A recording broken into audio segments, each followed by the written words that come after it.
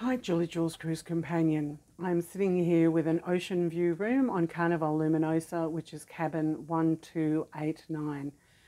Would I choose cabin 1289 again? And how much did it cost me? Stick around and find out.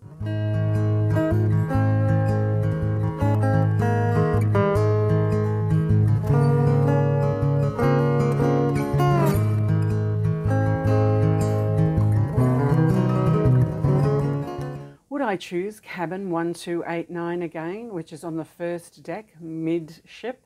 Yeah, I would. It's very stable. There is a lot of white peaks out there at the moment, and I am as stable as anything, as if I was standing on land. So it's a very well situated cabin. I thought it might have been a little bit noisy with deck 2 having the art auction, the warehouse arcade and the casino above me, but it's very quiet. So how much did this 3-night cruise cost me? I'm always looking out for a good cruise bargain, and some of the cruise bargains that come through don't necessarily allow me to have a good, really good discounted price, because traveling as a solo, they always add that second person. So when I go through and I examine whether it's a viable option for me, if it gives me a single solo supplement of an extra person, I don't book it. So when this cruise came up, I went through the motions, went for a solo, and it didn't add the second person. So the cruise itself cost $138 for the cruise itself, and then $115 for port fees and taxes. So that was a total of $253 for the cruise itself. Because it was a late booking, I couldn't get into Wilson's car parking, so I couldn't get a discounted price. Wilson's does allow some spaces to be available to just roll up on the day, but I haven't yet been brave enough to do that. So I went to look at Andrews Airport parking, but for some reason it wouldn't allow me to go through and book, because large sections before my date of travel were completely booked out, so it wouldn't allow me to move forward to book. So I went over to the Portside cruise parking webpage, and I easily booked the 3 nights for $135. So there's been some changes to Portside parking, where you're actually parking yourself now. There seems to be less people employed, and they have expanded the outside parking section to further down the back. So that was fine. I parked myself, and they promptly drove me here when the little bus was full. It took 15 minutes or so, so that was my $135 for Portside parking. So because I'm going to be on the cruise for 3 days and I want to stay connected, I purchased the premium Wi-Fi package, which for the 3 days was $76.50. Is that worth it? If you want to be connected, you're just going to have to pay the price that's available. I never travel without having any form of travel insurance, and I have a pre-existing medical condition called pseudomyxoma peritoni. Google that. See how exciting that one is. PMP. But unfortunately, on the 30th of January of 2024, I had a stroke. I had a TIA, a trans-ischemic attack, which clearly didn't leave me with any deficits for a stroke. But now I have to declare that when I am making a travel insurance application, and they become pre-existing conditions. So my additional fee for the pre-existing conditions was $66, and the total for the travel insurance was $202. So the 3 days with no pre-existing medical conditions clearly would have been about $140, but because I have those pre-existing medical conditions, it was $202. So adding up all of those amounts, the parking of $135, the Wi-Fi of $76, the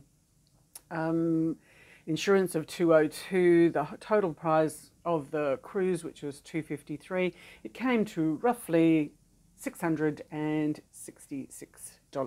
for 3 nights on a cruise. And I always then divide that by the number of nights, so that would have made it $222 per night for accommodation, food and transport and entertainment, which is really good. But one of the bonuses with being a previous customer, and it depends on which deal that you're being offered, this deal I had was $300 onboard credit per room. We've got to read the fine print. Sometimes it is up to $300 or up to an amount of onboard credit per person. And if you were only a solo and it was up to, it may only have been $150.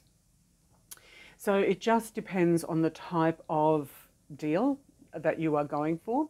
And sometimes I have been on deals where it is the set price, but you have the casino drinks package. So while you're playing on the slots, you can have as many drinks as you like. So there's several different ways that you can get different forms of onboard credit or deals with being a previous customer. So getting back to my story today for this cruise. So the cruise cost me, as I say, approximately $666. So take off that onboard credit of $300 for the room. It was for the room, it wasn't per person.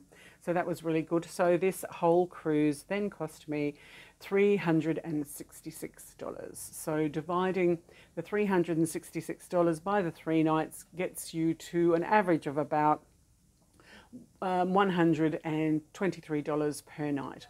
So when you're looking at accommodation, food and entertainment, that is pretty reasonable. You will not get a hotel room on land for much cheaper than $100 per night, let alone $123 per night. But this is breakfast, lunch, dinner, all the snacks, some beverages that come, the really horrible lemonade and water and tea and coffee. If you're into that kind of thing, I don't drink tea or coffee.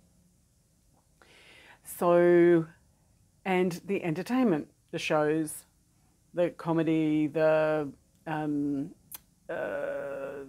trivia, those type of things. You have to pay extra for the casino and the bingo and for your drinks. It's only 3 days. I'm not going to be spending money on any of that. So because I had that onboard credit of $300, how do I actually get access to that? Well, what I did was I utilized the onboard credit for the Wi-Fi, the $76.50 for that. So what I did was I went to the casino. I put the remainder amount that I could onto my card, which was $220 something, $25. So what I actually did was I played the slots down $20 and cashed out the remaining $200. And I will put a little photo of that $200 with my little friend here that the lovely cabin boy made me this morning. So in theory, when you're crunching all the numbers look good. Am I taking home some cash in my pocket this week? Yeah, actually I am. It's just one of those bonuses with cruising. It's not always going to work out that way. And the more you cruise, the more potential you have for getting bonuses. And that's just my experience at the moment. I don't always get good bonuses, but when I do, they're pretty impressive. This is Julie Jules, Cruise Companion, saying stay safe, everybody, and happy travels.